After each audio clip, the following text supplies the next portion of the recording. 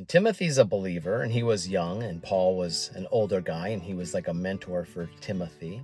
Timothy seems like he had a little bit of something going on with his stomach, like nerves or something, because Paul says, have a little wine for your stomach. And I didn't see Timothy as somebody that had sick problems.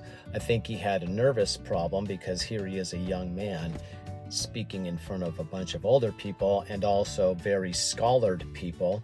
And that could be intimidating. I know what a nervous stomach feels like. It used to happen to me, you know, when I'd get on stage when I was a Jehovah's Witness and talk in front of an audience, I'd get those butterflies in my stomach. Nobody told me have a little bit of wine, it will help. But that's how I personally interpret Paul speaking to Timothy, because Paul was doing miraculous works with, you know, the Holy Spirit, you know, healing people all over the place. So I believe if Timothy was sick, Paul would have healed him. So I do believe that Timothy's problem with his stomach was that he had some nerve thing going on. And if you say, hey, what about that one scripture where Paul said he had to leave so-and-so, the guy whose name I can't remember, you probably don't remember, you could look it up and find it out, but he left the guy sick.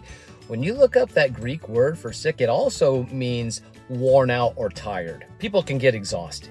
Jesus got tired. Jesus didn't get sick, but he got tired, right? So when you read that scripture about Paul leaving this guy sick, and people say, see, Paul didn't heal him. No.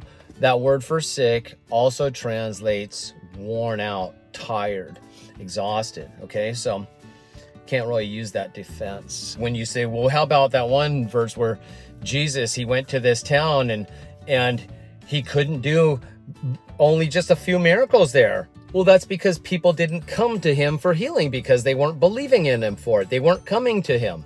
So he couldn't do miracles. The ones that came to him were few, and he healed all of them. But the ones that didn't come to him didn't get healed because they didn't come to him to get healed. See?